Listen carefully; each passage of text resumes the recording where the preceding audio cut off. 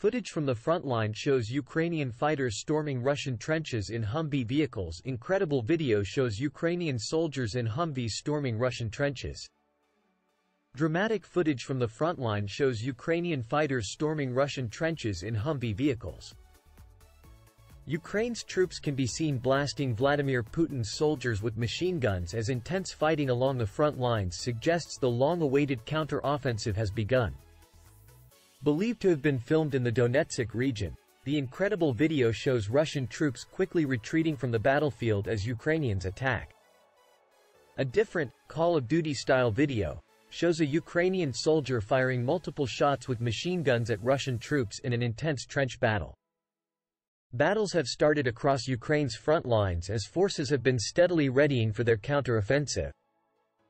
Look how those guys make a coordinated assault, no confusion or randomness. Excellent training, tactics. Look how those guys make a coordinated assault, no confusion or randomness. Excellent training, tactics. The proudest thing is fighting against enemies on your own land and defend your own home and families from invaders and propagandists. Great attack setup.